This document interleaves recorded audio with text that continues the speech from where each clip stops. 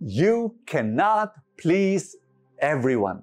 You can't, so don't even try. Can I tell you that I receive thousands of messages in social media from different groups, from different people, from different persuasions, and from different agendas. You know, I remember 2 weeks after the Jewish-Palestinian war in Gaza, I received 2 messages. One pro-Palestine and one pro-Jewish. You know, the first letter says, Brother Bo, it seems as though you're not concerned with the Palestinians who are dying in Gaza. And then there's this other message that I received, Brother Bo, why are you not praying for the Jews who are being murdered?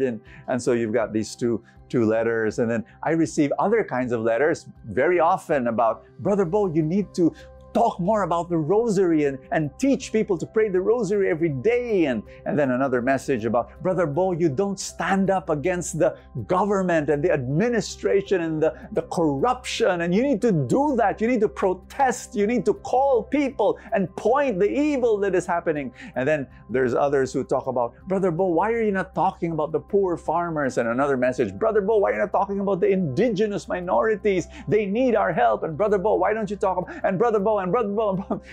So I get flooded by all sorts of things and messages and saying that, you know, you need to do this. I want you to know that I read them and I do pray for them, all these messages. But at the end of the day, I go to God and I want to fulfill His expectations, not theirs. I want to answer His call, not theirs, because God has given me a specific call. And for the past 40 plus years of doing ministry work, I have tried my best to listen to the Lord and say, Lord, what do you want me to do? And my answer to you, Lord, is yes, I will go to the people that you want me to. In our gospel for today, we have Jesus being rejected by His own hometown. And you know what Jesus did? He made them irrelevant. When people reject you because you don't fit with their agenda and you don't fulfill their expectations, it's okay. Focus on saying yes to God, doing His agenda, and serving the people He has called you to serve. Let us pray. In the name of the Father, and of the Son, and of the Holy Spirit, amen. Jesus, come. Thank you, Lord God, that you have called me to serve you.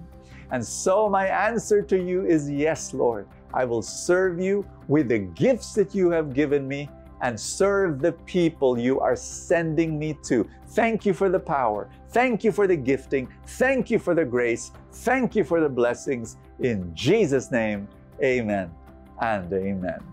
Elevate your full tank experience by becoming a full tank supporter. And as my way of saying thank you, you will receive Full Tank Saturday, Full Tank Sunday, plus other exclusive videos only for supporters. All you have to do is click the button subscribe here in Facebook or the button join in YouTube when you use a computer. Thank you so much for your kindness. God reward you for your generosity.